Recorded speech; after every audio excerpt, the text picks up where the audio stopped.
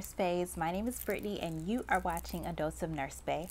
Thank you so much for tuning in. I'm super excited for today's video as always because we're going to be talking about something that is coming up a lot in my practice.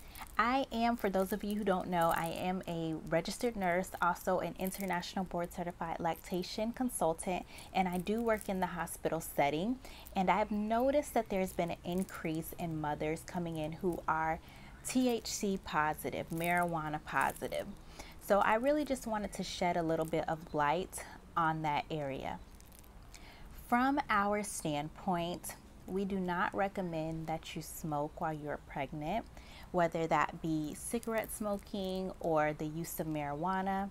I know that there are recent breakthroughs in the legalization of marijuana use for recreation, and we're seeing that definitely in the community, in the hospital setting, that we're having an increase in moms who are marijuana positive.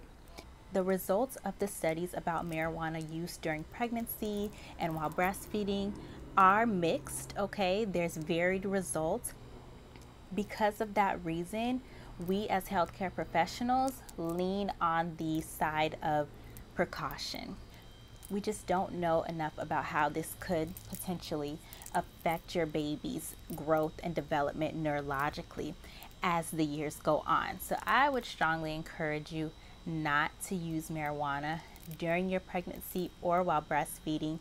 And THC, which is the psychoactive component in marijuana, it's the part in marijuana that gives you that high feeling, that is passed through the breast milk. We have studies showing that it does make its way into the breast milk.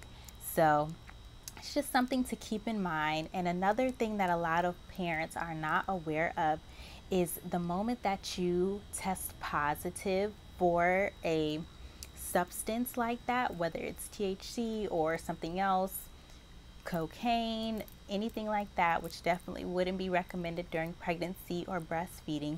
The moment that you test positive, it triggers the hospital system to also test the baby, okay? I want you to know that this is the standard for many hospitals, especially in the United States. I can't speak for every single hospital, but it does seem to be pretty much the standard. If mom is positive, then you're testing the baby. And if the baby tests positive for THC, which is found in marijuana, they will be required to involve child health services, and that's something that a lot of people are not aware of, and it can be a really stressful and traumatic event for new moms, and it's just not a way that you want to start off your first days of motherhood with that stress and the drama of someone coming to make sure that you are qualified to take care of your child. I could not even imagine that feeling. So, and a lot of people are not aware, and I know people think of marijuana as not really a drug or anything like that, and there's a sentiment, a growing sentiment that, you know, it's natural, it's of the earth, it's not that big of the deal. Whatever you personally believe, that's not even what I'm addressing at this time, okay? Because you have your personal beliefs, I have my personal beliefs. What I'm coming to you with is just some knowledge that I think is going to be helpful for you if you may dabble in marijuana recreationally. And it's that if you test positive and you're delivering in the hospital, they're going to test your baby most likely. And if the baby tests positive, then at that point they will have to get child investigative services involved.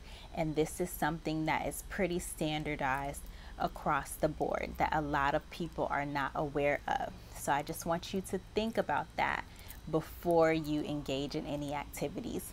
And also remember that there are some studies that show that this may have some type of effect on your baby's neurological thinking ability as time goes on. And even though the studies we have are varied, there's some mixed results. From my standpoint, I would strongly encourage you to err on the side of precaution, and if you are pregnant or planning on breastfeeding, not to indulge in marijuana at this time. I will put some resources below.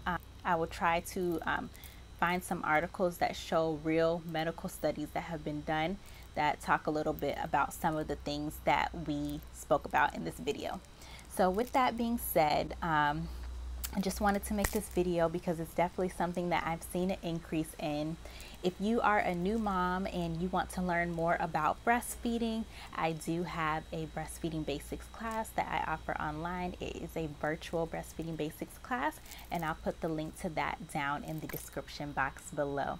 If you like this video, go ahead and give me a thumbs up, and definitely subscribe if you want to hear more from me. Let me know if you have comments, suggestions for future videos down in the comment section below. I love to hear from y'all. Till next time, be blessed.